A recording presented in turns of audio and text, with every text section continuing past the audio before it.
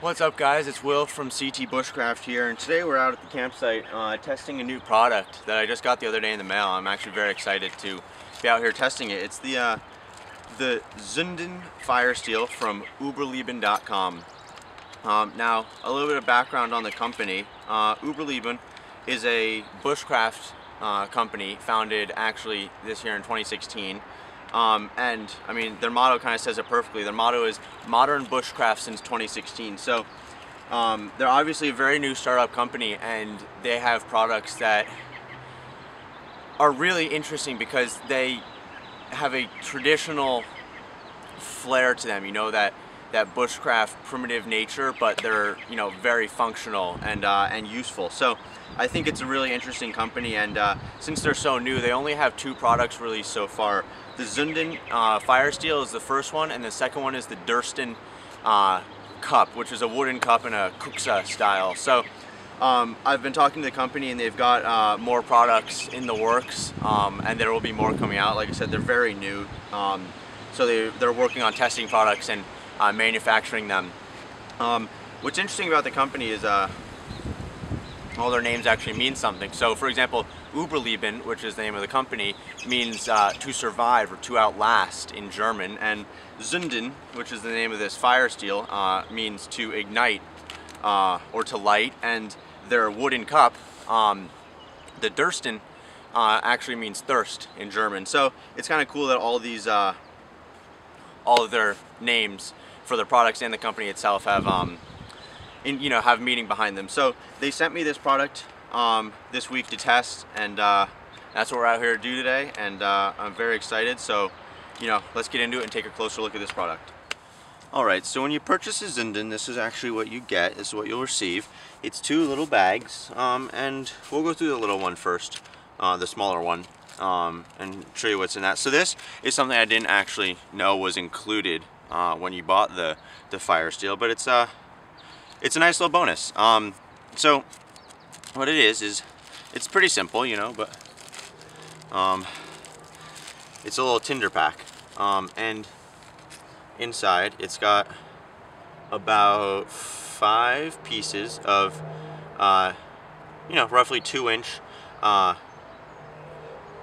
sections of jute twine, and obviously you can pull, you know, it's lots of little strands you can pull apart and fray it so that it, you know, it accepts a spark really easily. So 5 pieces is, you know, is a decent amount for starting fires, and then the other thing that they include are 3 pieces of char cloth, and so this tinder pack is actually, you know, it's a nice little thing that they include with it for people who aren't familiar with how to, you know, create char cloth or haven't really used it yet, or using jute twine, and for people who are, I mean, new into bushcraft and new to using a fire steel. It's a great little thing that they include because it, you know, it's really easy to get started using these, and it helps someone launch into it. So we'll go ahead later and test the Zünden. Actually, we'll use these tinder pieces just so that you know,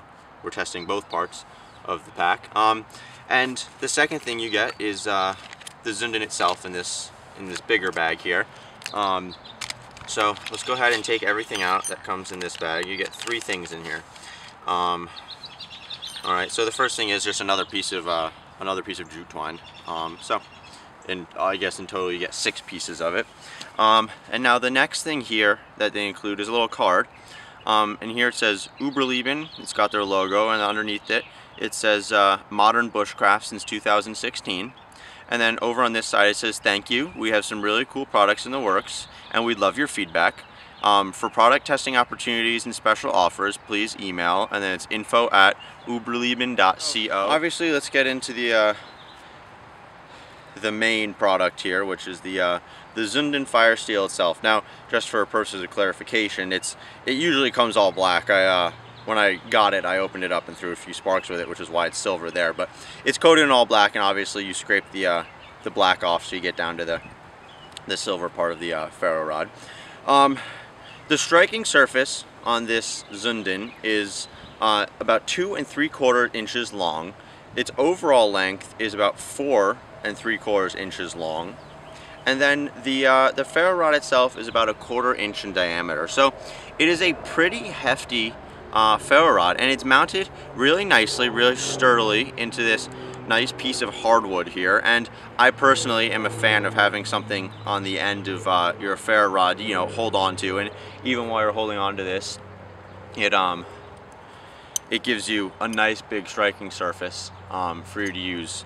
And so it's a very, very well constructed piece of equipment. That was actually one of my first impressions when I first opened it, is that it feels really strong in the hand, you know, really sturdy. So then you've got this cord here that connects the fire steel to the striker. The striker says Überleben on it, and it's got a couple things on it. First, here it's got a little ruler. It's in millimeters, up to 50 millimeters or 5 centimeters. Here it looks like it's got a little thing for scaling, maybe potentially a map. And then here's a bottle opener, and if you can see closely there, it's got angles almost as if it's for, you know, like a bolt. You know, you can use it as like a little wrench if, you know, this one size happens to fit the size of the bolt or whatever that you have. So I don't know if that's what it's intended for, but it looks like you could potentially do that. And then here on the end, you've got a little serrated curved blade here. It's not very sharp, obviously, but it is serrated, and I believe that is a rope or cordage cutter of sorts. So whether you saw through it or you you know, put the cordage on a piece of wood, put this over it, and hammer it through to cut through the cordage. I'm not particularly sure how you use that, but it's another thing they have on there. And then obviously the main intention of the striker is to be a striker, and on this side here with the millimeter ruler, you can feel that they've sharpened a little edge there for you to be able to scrape the fire steel with. So that's what the actual Zünden looks like. And for the sake of comparison, I'll pull out my fire steel here that I had previously and have been using up to this point. It's a little light my fire steel. It's very small. I obviously added the orange cordage. It was just before the striker and the ferro rod were attached with a little piece of black cord. So I modified it a little bit. Like I said, I really like when a ferro rod has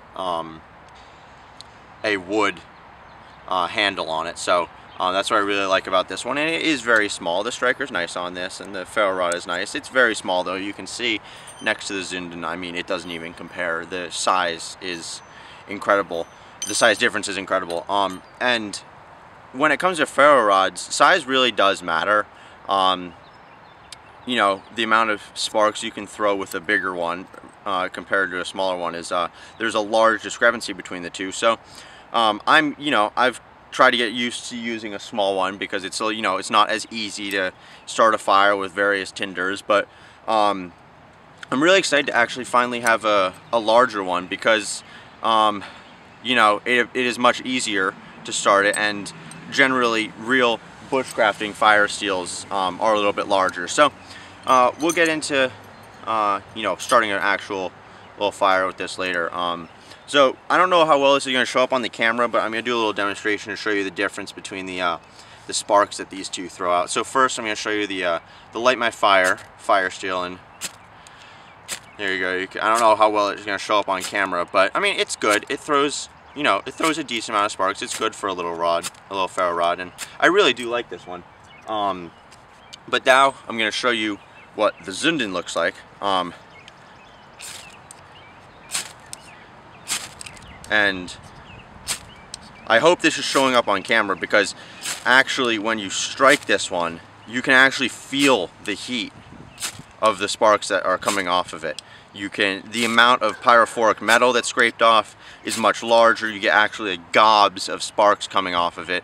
And you can actually feel the heat, versus this one, you know, it's little sparks. This one is just massive sparks. So I mean, that was actually when I first took this out and first started striking it, was one of the first things I noticed with this, is just that the amount of sparks you can get off this and the size of the sparks is so much different. So I just wanted to pull this out for sake of comparison so you can see them.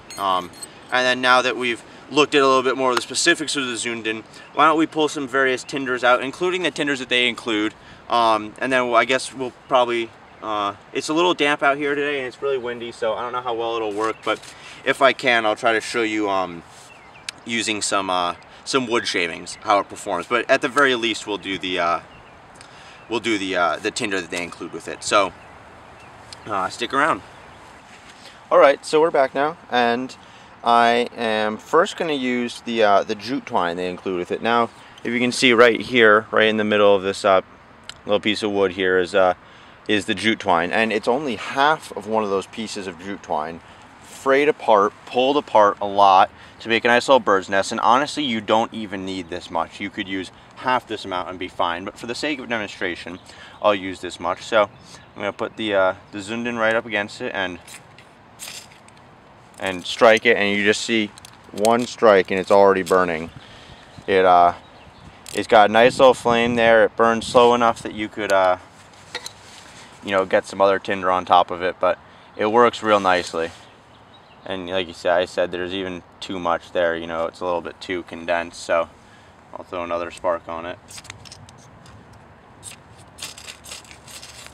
And then there it goes, it's burning again. So it's kind of hard to see in the sun, but it is burning, you know, very nicely. So the jute twine does work, and it takes a spark, you know, real easily. It's just, I mean, one strike really. That's just how easily it goes up. So, that's the jute twine. And now we'll try a piece of char cloth, and I'm gonna rip one of these in half, and just use it. You know, this actually, you know, you just leave it as like that. You don't really have to tear up that much. If you don't want to, you can, but char cloth will just take a spark like that. And it's hard to see in the sun, but it's not burning, but you know, it's turning itself into an ember kind of.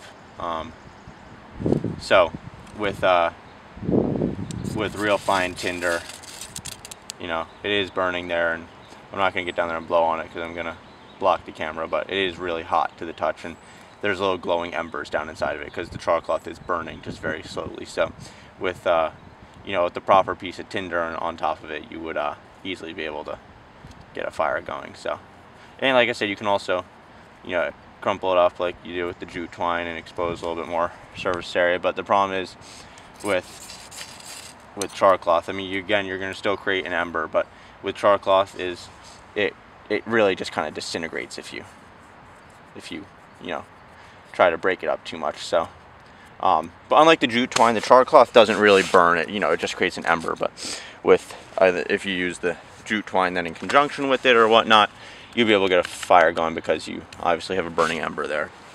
So as you can see, now I've made some wood shavings here with a little feather stick, and I'm gonna see how this performs with this kind of tinder. And I'm gonna put the ferro rod right down here in this little notch I made there, and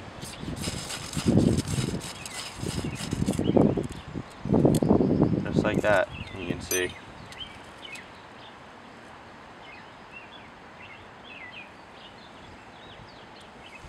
Right like that. Just like nothing. We've got a nice flame down there, and it took that spark like crazy. I mean, it was just a couple strikes, and then I had it going, and I got a nice little flame there going with those wood shavings now. And yeah, you can see it just like that. I got a nice little fire going, and obviously I'd have lots of tinder and kindling and whatnot ready to go, but because it's so windy out today, I'm gonna just kind of let this thing die out. I'm not gonna make a fire, but for the sake of demonstration, you can see, I mean, try to shade it a little bit for the camera there. I mean, it's still burning.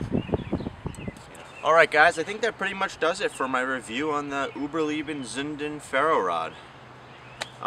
This product is amazing. I am thrilled with it. It performed better than I could have even hoped. I didn't really know how much of a difference a larger fire steel would make, and I don't think I'm ever going to go back to a small one now. I mean, this is going to absolutely become a mainstay in my kit. Everything from the ferro rod and the construction of it all the way to the striker. I mean, I didn't even have to use a knife or, you know, the back of a knife to strike this thing. This striker is very well designed and worked perfectly. So I'm thrilled with every single piece of this product, and we looked at it in depth. We you know, tried it using various different tinder, and including the ones that they gave, and you can see it performed well with every single one of them. So I really can't recommend this product enough. I think for $14 you're not really going to find a much better ferro rod than this, and I really think this is what you need, you know, for a Bushcraft fire steel. So I hope to be able to review more of their products in the future. And I really encourage you guys to go take a look at some of their products and what they have so far. And like I said, I'll put the link in the description so you can get to their website. But for now, I think that's going to do it for this review. This is Will from CT Bushcraft. Thank you for watching. Don't forget to comment, like, share, subscribe. Go check us out on Instagram at CT_Bushcraft. And until next time, stay safe out there.